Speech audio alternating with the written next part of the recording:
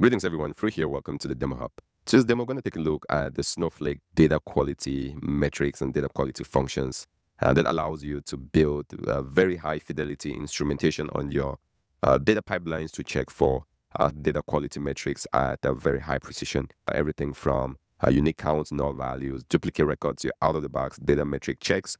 This will provide that for you. More importantly, you can also build custom data quality and validation metrics for observability into your pipelines. Now, as always, links to this will be in the description below. You can follow along step by step this particular tutorial by checking out the tutorials.DemoHub.dev. And for advanced analytics, you're going to see the lecture or the series around data quality and data metric functions available in that. Again, links to this will be in the description below. As a requirement for this, we need the sales DB. So I'm assuming you've set up the sales DB. If not, go ahead, click on that link, copy the script. So this is the DB we use quite often. Essentially, all we need is just the tables with the sample records inserted. You can skip the remainder of databases. For governance, it's not a big piece for this particular tutorial. To get this set up, it takes literally seconds. I have it set up here, but I'm going to recreate the scripts to give us a table and get everything inserted into that. While this is coming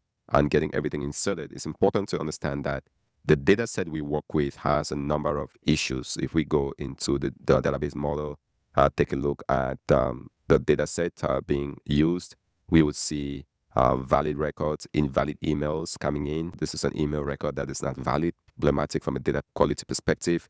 A record in here is missing first name. That could be really not good. Missing home location. We have duplicate records that are also coming in. In this case, Ivy Taylor. There might be potentially some other Taylor somewhere. But here, Alice Johnson has the same email, but for some reason the name is different, even though everything else for the most part look the same. So is this Alice Johnson the same person? We will find out from a data quality perspective. And then if we look at the buyer information, buyer data, we have some valid records, no customer ID. Very typical. Maybe the source system doesn't have the customer ID and we want to resolve that. Still data, invalid emails again.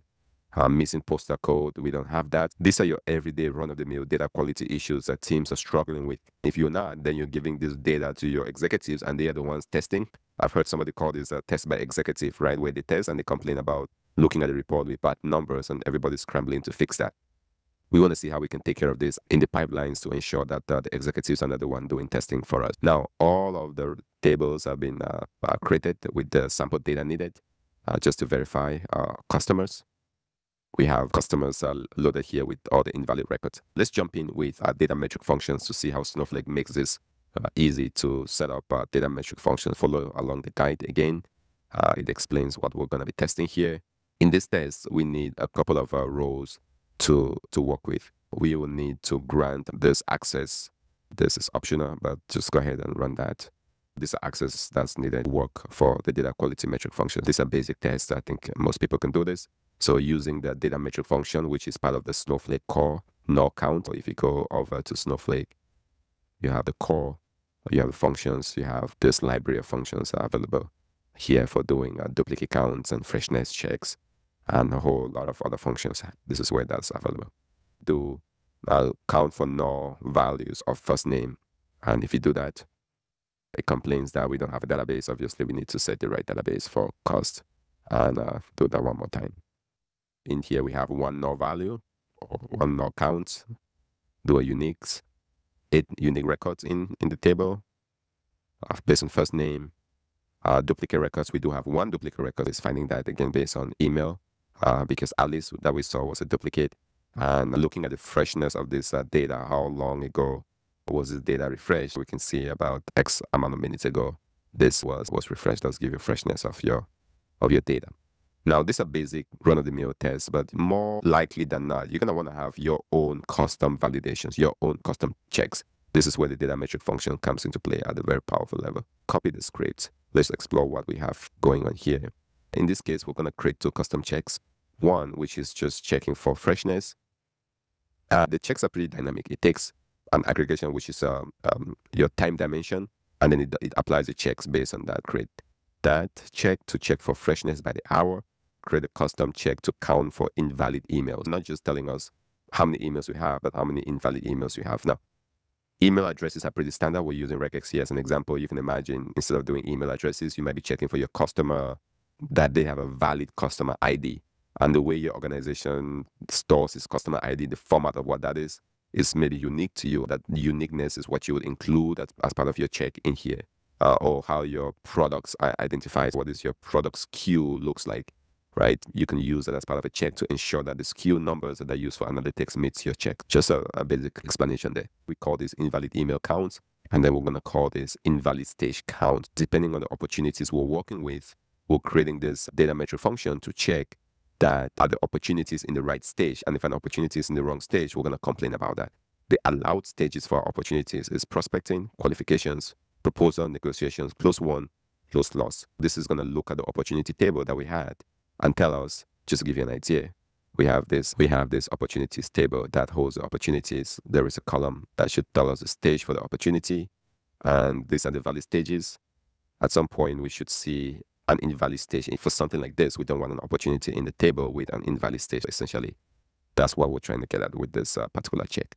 Now, when you create your checks, the checks are pretty dynamic. You're not creating a check based on a specific table. The syntax for that is you pass in a table, you pass in the columns that you want for the check, and so the check is pretty dynamic. Now, once you have these checks, then you can apply that on particular tables in a very dynamic fashion. That's that. Let's recreate that. I'm not sure if we created that already. Let's create one more check here to check for composite duplicate counts. I'm checking for duplicates, not just duplicate count across, say, emails. Do we have duplicate emails? But I want to check combining emails and first name. Do we have a duplicate? Or I want to take first name and last name, combine that, and then check, do we have a duplicate across that? Because sometimes your duplicate might not necessarily be in one column, but across columns, you could identify potential duplicates. Just a couple of scenarios here, not very creative, but hopefully this gives you an idea of the types of checks you might be looking at. These are things that people are running today, maybe creating custom checks and manually running. Think about how do you have that run as part of the data metric function. With our checks created, we can go and begin testing those checks with a couple of statements. We're not using out-of-the-box checks anymore as before. In this case, we're using the custom checks we've created. Invalid email count was what we created. You simply give the function name, and that's the syntax, and then you pass in a table. These checks do take tables. They don't take like specific individual columns. So the table is, so you select email. This is the interior, and we're passing that into this function. These are essentially table functions, if you would say. Once this runs, it checks, and it should tell us if there are invalid emails. Run this, it tells us there's one invalid email. All right, we do the same for stages. We have one invalid stage. If you remember, with this, we had an invalid stage. Everything else was within the checks that we had, and this can surface that for you. Now, it doesn't give you the specific record. It just tells you that there is an invalid check, and you still have to go in and take a look at what the specific records are, if that's your requirement. Now, once you have your data metric functions, a good idea might always be to set that up on a cron or on a task to be automated. As data is coming in every, say, 5 minutes, you want to run your checks, because data quality is not a one and done thing, right? Typically, you always want to, I call it like taking a shower.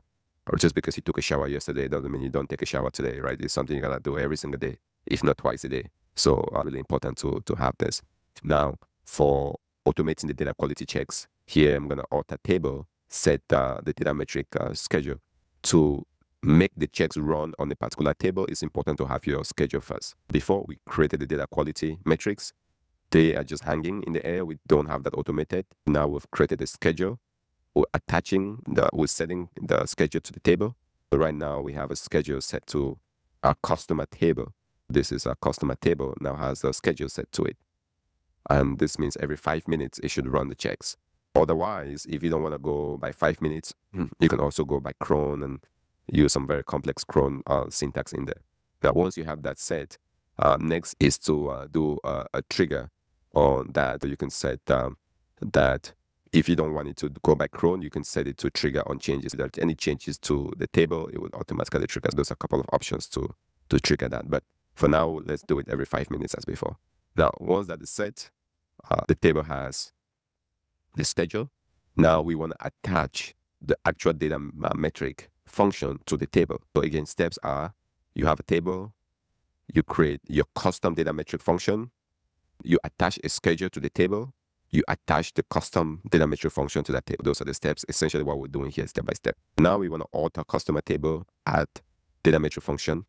And this is a custom function we created from above. Go ahead, add that to the table. You can add that to customers, as many data metric functions as you want. Let's add every single data metric function into that, including the one for freshness. Well, these are the core ones. You can also add your custom ones too as well. Now, once you've added these checks to the table, now everything should be running because every 5 minutes it should do a check and generate the results for us. There are a couple of ways you can visualize the results. One would be there is a table where those results get persisted because usually you're not going to be seeing that on the screen. You want that stored somewhere and trended over time. There is a Snowflake.local data quality monitoring results. This is where everything gets stored and you can query that to visualize your data quality trending over time. Here there is a schedule when what the schedule is, the measurement time, the table ID, what table did this run against, the name of the table, customers. I've done this a couple of times. What the metric ID was, the name of the metric. Was it custom or was it core or the schema? Depending on the schema, you know if it's custom or core. Because if it's core, then it's out of the box. If it's custom, obviously, if it's anything other than core, then it must have been a custom metric. What the arguments were, as well as reference ID and then the value. This is the count. If you had emails, distinct emails, this would be the count of that. This is essentially the table that gives us all the results that are needed.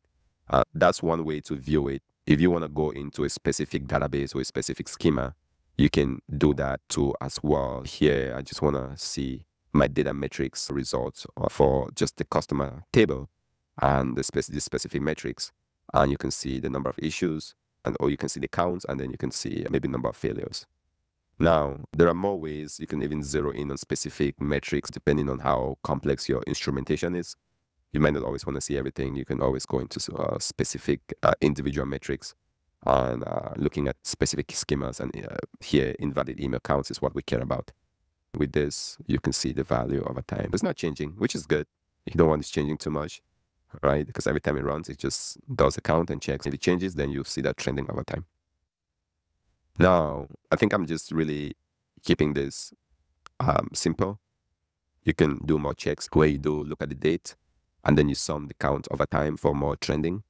In this case, these are the dates we've been running the checks. I think the one for today should hopefully run pretty soon. These are the counts we've been having over time based on this check. If you want, you can grab it. You can see it started. We had a spike and then it goes down. Not the most pretty chart, but just to give you an idea. I think I'll show you a more interesting chart here, which will be using Streamlit. So we can take Streamlit, query that table, and hopefully see a better visualization. Here's the visualization we might want to get to. So this is a very basic Streamlit app. Anyone can try it with this app. You might just have to wait a few seconds for the job to actually run because we had this schedule for every 5 minutes for that to run. Everything should be there. And then also you can also come in for folks who might be curious. How does this cost or what does this cost in terms of credit? You can see what credits this use because it's a job, obviously, is running. There will be some credits associated with that, but it's very transparent. Here you're looking at account usage, data quality metric, monitoring usage history. And this should give you, because my job hasn't kicked in yet, which is why I'm not seeing any result. But this should give you visibility to how much credit is being used for data quality. Now, justifying the value for this is really up to you, your use case, right? Because what is the cost of having good data quality and instrumentation in your pipelines and paying for that credit as opposed to not having it and then having to deal with sending emails to bad email addresses because everything in your database is null, or running ineffective marketing campaigns because you don't have the right data quality in your pipelines, or making critical business decisions based on invalid sales numbers because the sales values are out of range, or we're working with stale data. What is the value for not having that? Does it justify with the cost that comes in from here? But hopefully this was helpful to you. As always, do check out the links for more details. I will share here in the description. This has been Fru with DemoHub. Thank you for sticking with us to the end. Like this, share this with somebody that might get value out of it, and I'll see you in the next demo.